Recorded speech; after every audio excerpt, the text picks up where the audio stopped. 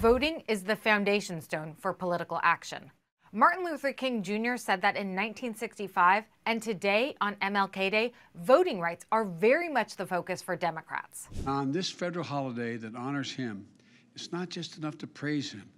We must commit to his unfinished work, to deliver jobs and justice, to protect the sacred right to vote, the right from which all other rights flow. Majority Leader Chuck Schumer has promised action on voting rights Tuesday, but there's one problem with that. He doesn't have the votes. There are two bills on the table and reportedly a version being drafted by Senator Joe Manchin and Georgia gubernatorial candidate Stacey Abrams, but none of those bills have Republican support, meaning they can be filibustered and killed. And as for changing the filibuster, Schumer would need the full support of his party, something he doesn't have. But there is one option that might work: the Electoral Count Act. This is a really small change to clarify that the vice president cannot reject state-certified results when Congress meets to count the votes.